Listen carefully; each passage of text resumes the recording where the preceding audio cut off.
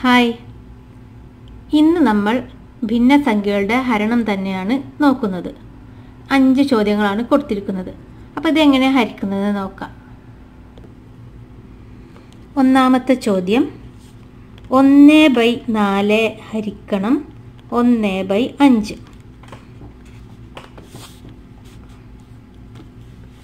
ഇതിനെ നമ്മൾ ഒന്നുകൂടെ ഇവിടെ എടുത്തെഴുതാണ്. 1/4 ഹരിക്കണം 1/5. ഹരിക്കുന്നത് ഇതിന് മുമ്പത്തെ ക്ലാസ്സിൽ പഠിച്ചതാണ്, എന്നാലും ഒന്നുകൂടി പറയാം. 1/4നെ 1/5 കൊണ്ട് ഹരിക്കുമ്പോൾ നമ്മൾ എന്താ ചെയ്യുക? ഈ ഭിന്നസംഖ്യയുടെ വ്യുൽക്രമം കൊണ്ട് ഗുണിക്കുകയാണ് ചെയ്യുക. വ്യുൽക്രമം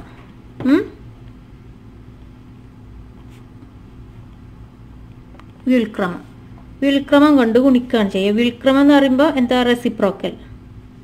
ഓക്കെ, അപ്പോൾ ഈ റെസിപ്രോക്കൽ എന്ന് പറഞ്ഞാൽ എന്താ?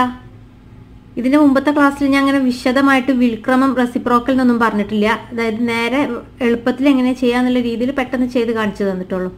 അപ്പോൾ ഇതിൽ വ്യുൽക്രമം എന്താണ്, റെസിപ്രോക്കൽ എന്താണെന്നൊക്കെ പറഞ്ഞുതരാം.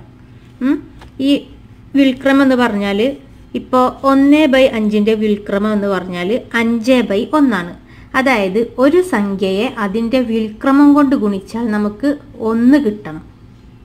മനസ്സിലായോ? ഇത് ഞാൻ പറഞ്ഞത്. അതായത്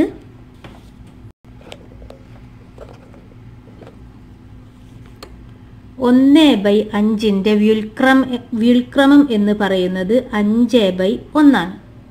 മനസ്സിലായോ? അപ്പോൾ ഒരു സംഖ്യയെ അതിൻ്റെ വ്യുൽക്രമം കൊണ്ട് ഗുണിക്കുമ്പോൾ നമുക്ക് 1 കിട്ടുക.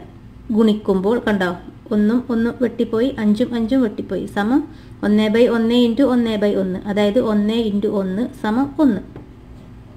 അപ്പം 4/5 എന്നുണ്ടെങ്കിൽ അതിൻ്റെ വ്യുൽക്രമം എന്താണ്? 5/4. ഈ സംഖ്യയെ ഇതിൻ്റെ വ്യുൽക്രമം കൊണ്ട് ഗുണിക്കുമ്പോൾ നമുക്ക് 1 കിട്ടണം. അതായത് 4 കട്ട് ചെയ്ത് പോയി, 5 കട്ട് ചെയ്ത് പോയി, 1/1 1/1 അല്ലേ? അതൊക്കെ കട്ട് ചെയ്യുമ്പോൾ നമുക്ക് 1 കിട്ടുക. അപ്പോൾ 1 × 1 സമം 1. ഒരു സംഖ്യയെ അതിൻ്റെ വ്യുൽക്രമം അഥവാ റെസിപ്രോക്കൽ കൊണ്ട് ഗുണിക്കുമ്പോൾ നമുക്ക് എന്ത് കിട്ടും? 1 കിട്ടും. മനസ്സിലായല്ലോ? അപ്പോൾ നമുക്ക് ഇവിടെ ഈ 1/4നെ ഈ 1/5ന്റെ വ്യുൽക്രമം കൊണ്ട് ഗുണിക്കുമ്പോൾ 1/4 ഹരിക്കണം 1/5 എന്നുള്ളത് കിട്ടും. ഇങ്ങനെയാണ് സ്കൂളിലൊക്കെ പഠിപ്പിച്ചത്. അതിങ്ങനെ പറയുമ്പോൾ ചിലപ്പോൾ കുട്ടികൾക്ക് മനസ്സിലാവില്ല. കുറേ 1/4നെ 1/5ന്റെ വ്യുൽക്രമം കൊണ്ട് ഗുണിക്കുമ്പോൾ നിങ്ങൾക്ക് ഇതിൻ്റെ ഉത്തരം കിട്ടും എന്നൊക്കെ പറയുമ്പോൾ ചിലപ്പം കുറേ ചിന്തിച്ച് ഇതിപ്പോൾ എന്താ ഈ പറയണതെന്ന് ഇങ്ങനെ ആലോചിക്കും. അപ്പോൾ ഇത്ര ആലോചിച്ചാൽ മതി. എന്ത് ഇങ്ങനെ ഹരിക്കണം എന്ന്, 2 ഭിന്നസംഖ്യകൾ ഹരിക്കണം എന്ന് കണ്ടാൽ നിങ്ങൾ എന്ത് ചെയ്യുക? ആദ്യം ഈ 1/4നെ അതുപോലെ എഴുതുക. ഈ ഹരിക്കണം എന്നുള്ളത് നിങ്ങൾ ഗുണിക്കണം എന്നാക്കി മാറ്റുക. 1/5 എന്നുള്ള നേരെ തലതിരിച്ചിടുക 5/1. മനസ്സിലായോ?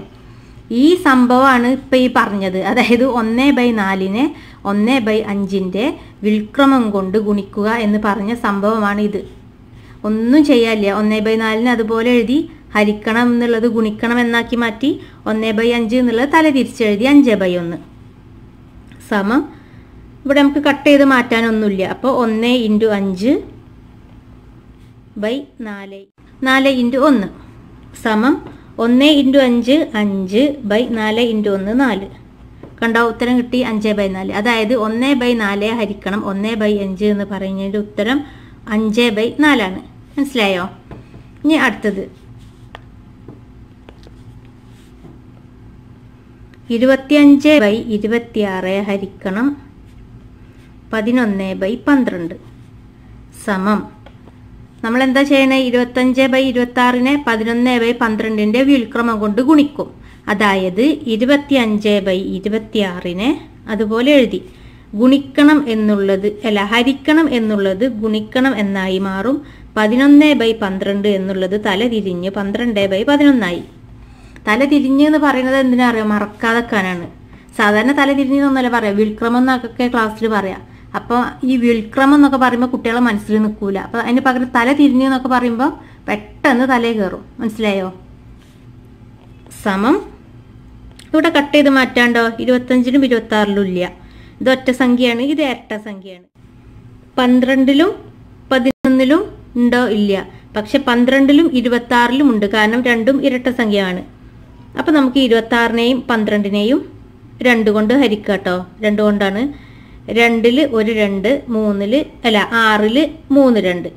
അപ്പൊ 26ല് 13 2ആണല്ലോ. 12ലാണെങ്കിലോ 6 2 സമം 25/13 ഇൻറ്റു 6/11. ഇനി ഹരിക്കാനുണ്ടോ? കട്ട് ചെയ്ത് മാറ്റാൻ. 13ഉം 11ഉം അഭാജ്യ സംഖ്യകളാണ്, അതായത് പ്രൈം നമ്പേഴ്സാണ്.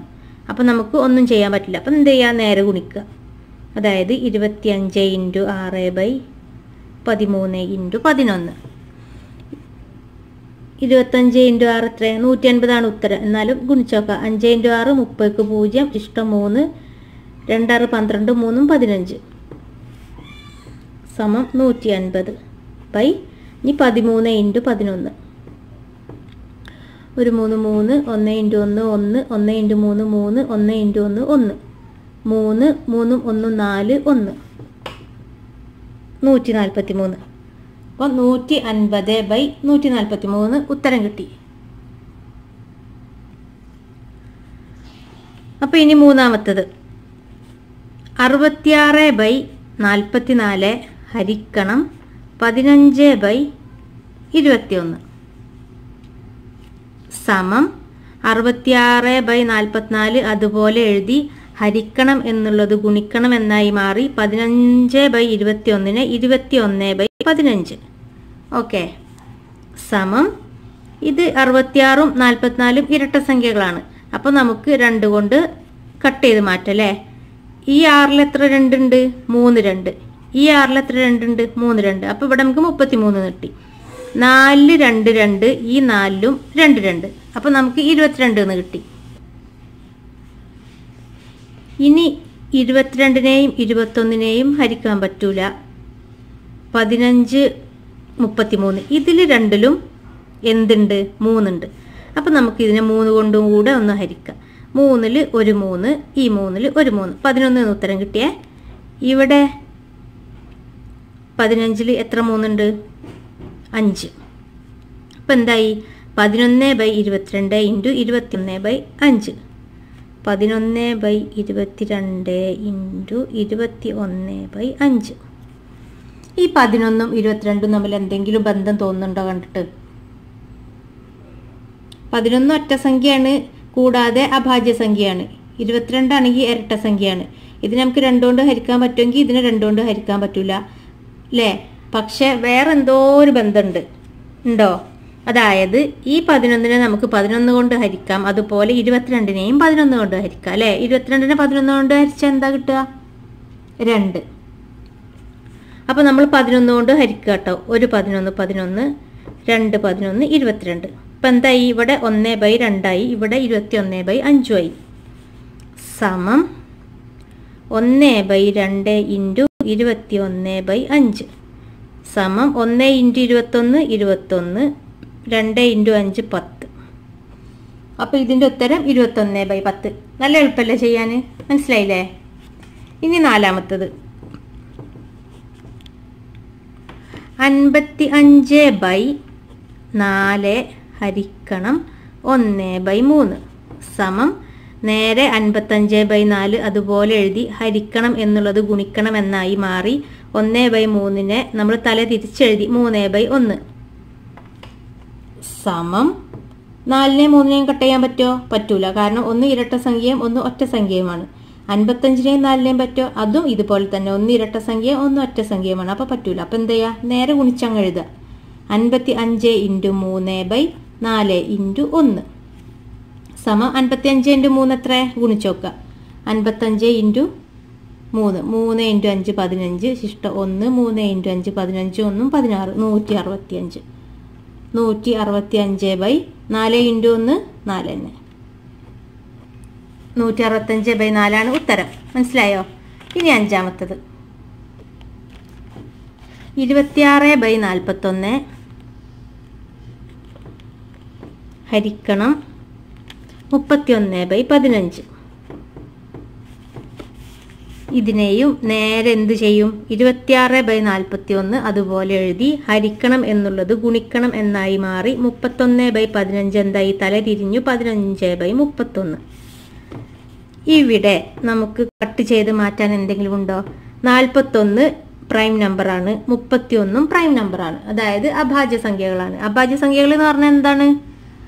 ആ സംഖ്യക്ക് അതേ സംഖ്യയും ഒന്നും മാത്രം ഘടകങ്ങളായിട്ടുള്ള സംഖ്യകളാണ് നമ്മൾ അഭാജ്യ സംഖ്യകൾ എന്ന് പറയുന്നത്. അതായത് 41 ഘടകങ്ങളായിട്ട് 1 41 മാത്രമേ ഉള്ളൂ, 31 അതുപോലെ 1 31 മാത്രമേ ഉള്ളൂ. അങ്ങനെയുള്ള സംഖ്യകളെയാണ് നമ്മൾ അഭാജ്യ സംഖ്യകൾ എന്ന് പറയുന്നത്. മനസ്സിലായോ? അപ്പൊ ഇവിടെ കട്ട് ചെയ്യാനൊന്നുമില്ല. അപ്പൊ നേരെ ഗുണിച്ചെഴുതുക, വേറെ പിന്നെ ഒന്നും ചിന്തിക്കാനില്ല. 26 × 15 ഹരിക്കണം 41 × 31 സമം 26 × 15 ഗുണിച്ചു നോക്കല്ലേ. 5 6 30 0 ശിഷ്ടം 3 2 5 10 3 13 1 6 6 1 2 2 0 6 3 9 1 2 3 390 ബൈ ഇനി 41 × 31 1 1 1 4 4 1 3 3 4 3 12 ഒന്ന് നേരെ ഇറക്കിയിട്ടു. 4 3 7 2 1 1271. മനസ്സിലായോ? ഇതിന്റെ ഉത്തരം 390/1271. ഇങ്ങനെ കാണുമ്പോൾ നിങ്ങൾക്ക് തോന്നുന്നത് ഇത് വലിയൊരു സംഖ്യയാണല്ലോ, ഇതിന്റെ ചെറുതാണോ, ഇത് തെറ്റാണോ? അങ്ങനത്തെ യാതൊരു സംശയവും വേണ്ട. ഇങ്ങനെ എക്സാമിൽ ചിലപ്പോൾ ഇങ്ങനത്തെ ക്വസ്റ്റ്യൻസ് ഒക്കെ വരും കുട്ടികളെ പറ്റിക്കാൻ വേണ്ടിയിട്ട്. മനസ്സിലായോ? അപ്പൊ നമ്മൾ ഇത് നല്ലതുപോലെ പ്രാക്ടീസ് ചെയ്ത് പഠിക്കുകയാണെന്നുണ്ടെങ്കിൽ നമുക്ക് പെട്ടെന്ന് തന്നെ ചെയ്യാൻ പറ്റും, കൺഫ്യൂഷൻ ഒന്നും വരില്ല. മനസ്സിലായോ? അപ്പോൾ ഇനി അടുത്ത ക്ലാസ്സിൽ വേറെ കുറച്ച് ക്വസ്റ്റ്യൻസുമായിട്ട് വരാം. അതുവരെ ബൈ. ഇതുവരെ ചാനൽ സബ്സ്ക്രൈബ് ചെയ്യാത്തവരുണ്ടെങ്കിൽ സബ്സ്ക്രൈബ് ചെയ്യുക, കൂടെ ആ ബെല്ലൈക്കണും കൂടി ഒന്ന് പ്രസ് ചെയ്യണം കേട്ടോ. എന്നാൽ ഞാൻ ഇടുന്ന ക്ലാസ്സുകൾ നിങ്ങൾക്ക് നോട്ടിഫിക്കേഷനായിട്ട് വരും. ഓക്കെ.